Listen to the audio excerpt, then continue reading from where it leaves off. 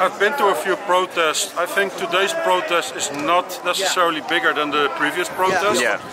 However, if we look at the weather is not helping. I know a lot of people that are on the fence that know something is not right and that these restrictions and these lockdowns are probably causing more harm than good. Yeah. So what I see is there's still a lot of people to be persuaded to stand up for their rights, to come to these events. A lot of people, I think, are afraid that they get labeled as a conspiracy theorist or that they are labeled that, because of you people will die, because you don't wear a mask and because you go to these mass gatherings. I think that the main driver why a lot of people are not coming to this protest is fear and propaganda. Yeah. We see a lot of propaganda happening every day on the radio and the news. You cannot escape the topic of COVID anywhere here in Ireland or in most places in the world.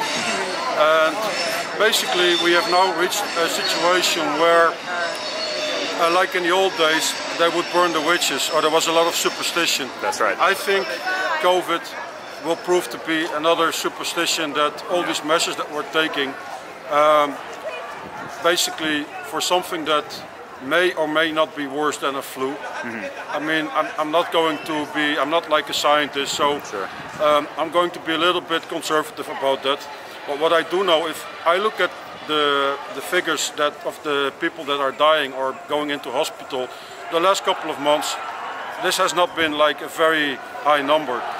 The cases, on the other hand, are going up a lot, but we have to question the method that they're using for testing the PCR test. It is not, first of all, the virus has never been isolated scientifically, which means there is no proof that it actually exists. Secondly, they only have a little piece of genetic material that they're testing for with this COVID PCR test, which could be any of the coronaviruses that circulate, and there's quite a few. Then also it doesn't say if it is, let's say, replicating, so it doesn't tell you if the virus is infectious. It doesn't tell you if someone is actually sick. That's why we have a lot of people that show no symptoms at all and are very healthy, like top sporters, people that go to the, let's say, that play in Roland Garros. I think one of the players, I don't know his name, is actually suing the organization of Roland Garros because he tested positive. Well, he did like about 5 tests and that was the only test he was testing positive, while a test just before that and after that were negative. So what we can tell, I think, if you use logic and if you look at the world population, it's about 7 billion plus people. And there's supposedly about 1 million people up to date that have died because of COVID or with COVID. That's another subject. Then that is a tiny proportion of the world population. I mean, that cannot be classified as a very big, dangerous pandemic.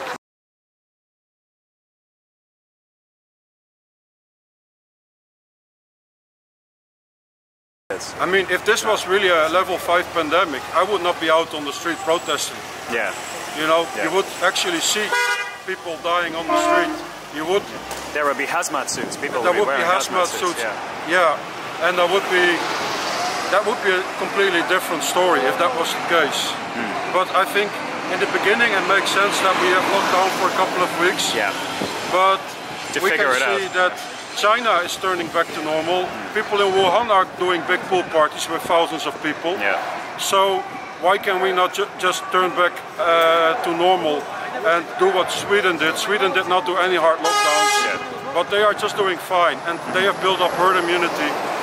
And I think, if anything, we should not surrender our freedom for something, first of all, that cannot be scientifically justified, because who is to say that all these measures are actually preventing people from dying? The suicide rates are up, depression is up. A lot of people are not getting treatment in the hospitals for other very serious diseases. So we have to balance the fact that right now people are losing their livelihoods, their jobs, And it's a really sad story to see so many people lose everything they've worked for their whole life. Well, I'm an optimistic person, and I think gradually people will wake up. There will be a big mass awakening. Maybe things need to get worse before they get better. So I think there will be another lockdown. Do I think it's a bad thing? Yes. But do I think it could help us eventually to wake people up? Yes. So I think that it's going to be a long fight, but we will get there. We will get our freedoms back.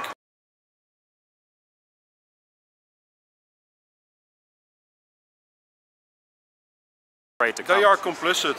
Yeah. They are complicit, and when people realize that, when the masses realize that they've been deceived, they will lose all credibility. Yeah. And the people who work there, they will be haunted by a lot of people who will feel that they have lost everything. Yeah. So what will happen is they will not be able to find a job anymore unless it's for another like propaganda platform. Yeah. But this is something that is going on worldwide. We need more independent reporters. A lot of the media is owned by the same companies. Yeah. And this is the story in many countries where only a handful of corporations, they own all the media. So we need independent reporters. We need people to do as much reporting themselves, because we cannot verify the mainstream media because they all use the same sources, and these sources are very questionable.